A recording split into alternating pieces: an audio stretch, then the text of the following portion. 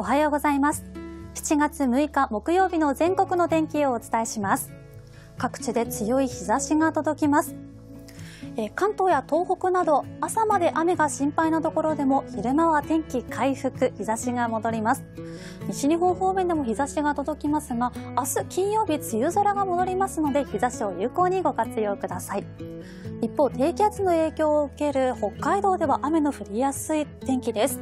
一部では雨が強まったり風も強まる恐れがあるため注意が必要です。また各地全国的に気温は高め、予想最高気温が35度以上の猛暑日となる地点も多くなりそうです。暑さを感じたら無理はせず、こまめな水分や塩分補給を心がけ、熱中症には十分お気をつけください。最新の情報はお天気アプリウェザーニュースからもご覧いただけます。